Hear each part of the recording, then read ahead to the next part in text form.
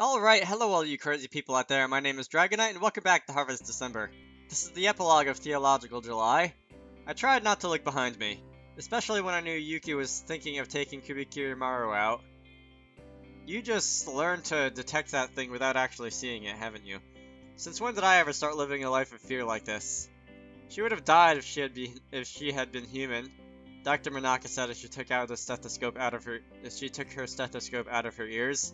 She has a lot of bones and flesh to heal, but she'll be alright, thank God. I'm the god, actually, supposedly. Then you should thank yourself. Even gods can get lucky. That is a video title. Alright, that has been written down. Even gods can get lucky. Yeah. Shiro smiled back. She liked Dr. Manaka's answer. I guess there's no harm getting all the luck I can have. It's an era where even gods get eaten by gods after all. I said I'm sorry. The wolf sighed by her pillow. When he did that, he looked so human. His 4 feet were bandaged heavily. It would take time for him to heal the wounds Midori had inflicted on him. Yeah, I lost my mind and my morals. I'm ashamed. I acted like some dim-witted animal, and I'm embarrassed I did that. But even so, I have to say this. Go on. No one would obey a powerless god. I know. Shiro was talking about basic animal instincts. No beast would bow to one they thought below them. From a medical point of view, I too hope you will recover quickly. What do you mean? At the moment, Shiro's ability to recover is less than an average human's. I have no idea to what degree she will recover. Seeing Shiro's expression cloud, Dr. Manaka chose her words carefully.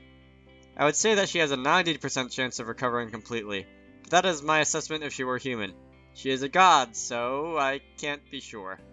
You aren't certain? I know that's something mythological, but I don't know how to pronounce it. There is only so much you can do with our medical technology today. Besides, I'm someone that makes mistakes even from a simple procedure like an appendix.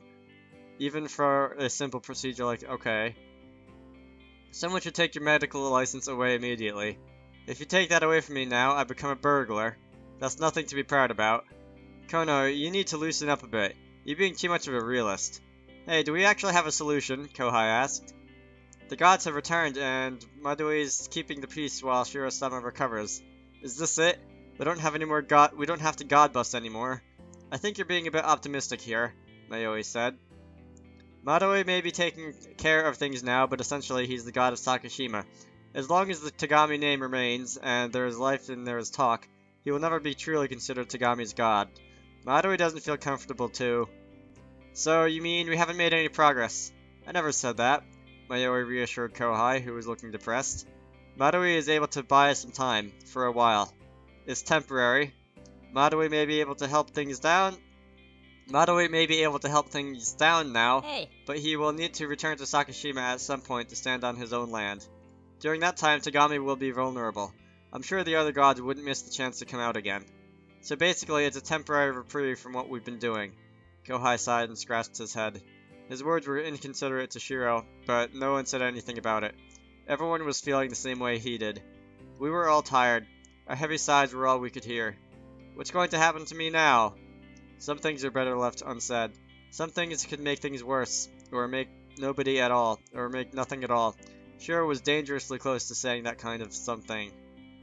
something of that kind. She stared at the ceiling. She didn't need to meet anybody's eyes as long as she did that. Shiro. I called her name. I held her hand. Warmth should always help someone in need, or so I read somewhere. I was trying to save a god, and that was probably out of place for me. I mean, say it with me, you like all things unreal. That's the second quote. The first one was reality is merciless, which doesn't really fit in here. Anyway, but this was all I could do for her. Humans always put their own safety first. From afar, in a safe place, they would experiment. And here I was, deteriorated, trying to save Shiro. Reality was... there you go. Even someone who's as hopeless as me could try and save someone else. I'm a mess, aren't I? No, not really. Shiro took my hand and pressed it against her cheek. She was smooth, soft, and warm. Phew! Dr. Manaka whistled. Yuki looked as if she wanted to say something but stopped herself. I was sure I was going to get a thrashing later. Takaki-san, are you awake? Yeah, I think so. You think so? Yuki frowned. It's been hot lately, hasn't it, Father? Maybe we should go on a trip. Professor Konno, this is not the time. I got Shiro's results back. Takaki took out a folded sheet of paper. Everyone looked at one another in confusion. Dr. Manaka put on a severe face. I do feel a bit guilty passing on personal information, but... She took the photocopied paper from Takaki's hands and scanned it with her eyes. She was the one that did the test, so she already knew what would be on the paper. We even put her through an MRI, Dr. Manaka explained. How was it? Anything wrong? No.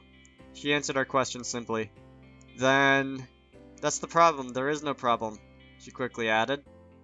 We put her through several tests, but nothing was wrong. What do you think that means? Nothing was wrong? Isn't that good? I almost asked. So, you mean nothing is wrong with her as a human? If she were a god, there would have been something different. That's what Takaki and I surmised. Dad nodded in agreement. It was refreshing to hear someone called Dad by his name. But there was nothing. The only thing we could point out was her immunity was lower than average, but nothing too serious. Immunity to rubber bands? We did consider this might happen. Dad cut in and smiled at me. I knew that his smile was a challenge. He was talking so we could listen. He wanted us to think. That meant something. He made Shiro take the tests. He was a sociologist, not a doctor. What would a medical test do for him? There wouldn't be anything to compare with the results. There wouldn't be anything to compare with the results were out earlier. When the results were out either. That man, I should question his reasons. The results weren't important. His objective was to perform the test. It was an experiment, I found myself saying the moment Dr. Manaka passed me the sheet of paper. I wasn't looking at the results. I was looking at the address of the hospital stamped on the top corner. You wanted to take her away for tests. That was the experiment. You'll need to wake up early tomorrow. I'm thinking of arranging for a place somewhere far, he had said. I thought back in my memory. It wasn't the results. It was never the results. Masaki-san, what are you saying? Taking her to the next town was your objective. The test was just an excuse and a precaution. Why do you think so? Because we have Towada Hospital in Tagami. There was no reason to take her far. Perhaps I was being considerate, or that I have friends elsewhere, or maybe I don't think a normal hospital would suffice. No question about that. It would have been more convenient to do it in Tagami. Everybody here except Shiro was a god. So that means... Dad prodded amusedly. Toyama, don't you see? Shiro crossed the boundary. Oh. Mizuho's mouth gaped. Since she lost her authority, I thought it wouldn't be a problem. Kohaya and the others looked around at each other. They all understood where this was leading to, but they seemed uncomfortable since they couldn't put what they thought in words. You wanted to see if there was possible for Shiro to travel elsewhere. You've obtained a credit, Dad nodded. I see what you wanted to do now. But why? What is the meaning of removing Shiro from Tagami? I have a friend that works in a similar field as I do. He's studying quite unusual on a secluded island. Is that guy who wrote the book? It's probably that guy who wrote the book. Dad looked out the window. Hey, that's the picture that was in the title card screen thing. There, they celebrate an old festival. A fighting festival for women. Apparently, the contestants undergo a ritual to embody a god's power before they fight. I was thinking of taking Shiro there so she could have this ritual performed on her. Where are we going? Shiro was fast to ask. Rokushiki Island, he replied. I guess I know what we're doing in August. Yep, that's it for theological July. Yeah, that's that picture. I'm gonna continue on with, what's it? Festival October, I think? Festive August. October, I don't know where I got October from. I'm gonna be taking on Festive August in the next part. I hope you all enjoy that. My name is Dragonite, and I will see you all later.